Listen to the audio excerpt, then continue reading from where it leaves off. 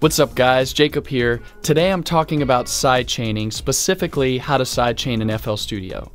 Let's go. So here's a track I've been working on. I think it's perfect for showing sidechaining. It's a really simple track. Now when we listen to it the first time, I'm not going to have any sidechaining going on, and I want you to really listen in close to the bass and the synth chords and the kick.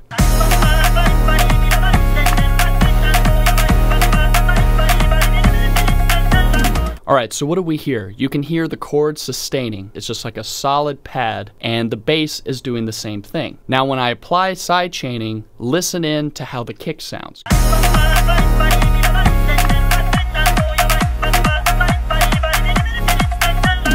So that time, instead of hearing the synths and the bass just sustain, you heard the kick come in and bring them down in volume. And the reason why is because the kick is triggering compression in those other instruments, and that's the sidechain. I've already got a channel in my mixer I've called Sidechain. You can rename it by secondary clicking and rename. I would recommend you do that throughout your whole mixer so you can stay organized. Now the first thing I need to do is make sure that that kick is being sidechained to that track. So I'm going to go to the arrow down here. Well, first I got to make sure I have channel 2 selected. Then I'm going to go to the arrow down here on the bottom of channel 8 and secondary click, and then click sidechain to this track. So now you see this cable going to channel 8. Now I'm going to route the bass to channel 8. Go to the arrow down here, secondary click, and now I'm going to click route to this track. So now you see the cable going. I'm going to go to synth, same thing, route to this track, chords, and there we go. And now the last thing I need to do is go to the master, to the arrow down here. I have the sidechain track selected, secondary click, route to this track. The next step is to add the Fruity Limiter plugin to our sidechain channel. We'll disable the one that I already added and go to slot 2 and add in a new instance of Fruity Limiter. And there it is. First thing I'm going to do is go to the compressor, go to sidechain, secondary click, and select the kick. Then I'm going to go to the threshold, bring that down a good bit, and then turn up the ratio. And when I play it back, pay attention to the graph. The white is the uncompressed audio, and the purple will show you the audio that's being compressed by that kick. So check it out.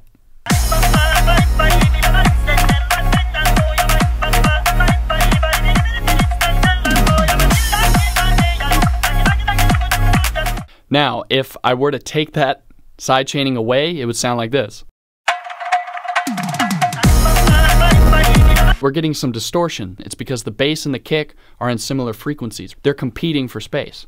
So part of the beauty of sidechaining is I'm giving the kick a moment to pop through and have its spot in the mix so that I don't get that awful sound. The next thing you're going to want to play with is the release knob. And release is very important, especially because this pumping effect with sidechaining in this style of music, the rhythm of it is very important. It's not just the amount you're compressing, but about when that compressor lets go, when it releases.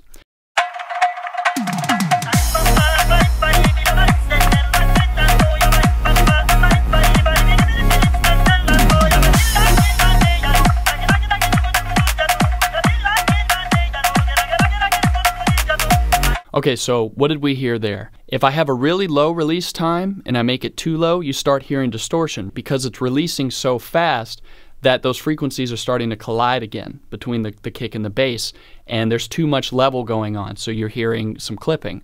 If I go to the middle, somewhere in the middle, it was kind of a sweet spot where I was getting a nice rhythmic flow between the attack, between the kick, and the sustained sound of the other instruments coming in after compression was being let go. If I turn the release up too much, it just compresses everything because the compressor is never letting go. Within the envelope of the compressor, you also have attack and sustain. Let me play it back and show you what the attack will do to the sound.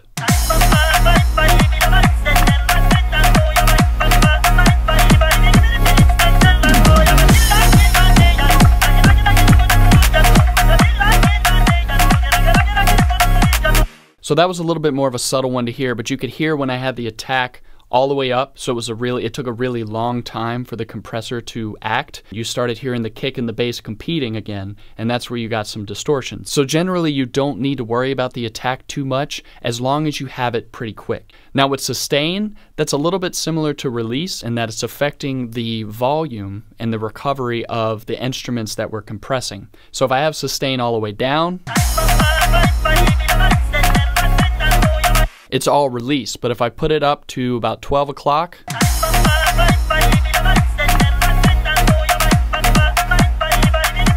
hear how it's changing the rhythm of it. Before it was really like a boom bap boom bap boom bap. Now it's like a boom bap boom bap boom bap boom.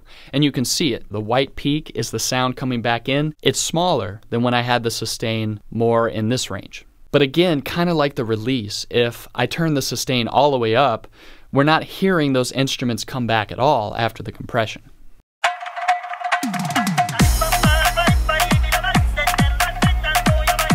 So it's all kick. We're not hearing those other instruments at all. Another thing you want to keep in mind is the level of each instrument you're sending into your sidechain channel. You can control that with the knob that appears whenever you route it to a channel. So this is controlling how much bass I'm sending in. This would be 0 and then all the way up.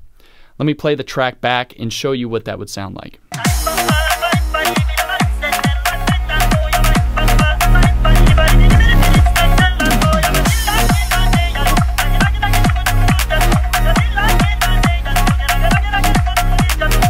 When I added too much bass, it started to distort, and that's just a level thing. You just have to be careful. A lot of times when you're doing this, you might actually want to start all the way down and then gradually start adding level in, and then add as much as what sounds good to you. This really gets into the mixing process and just comes down to your ears determining what's a good balance for those instruments.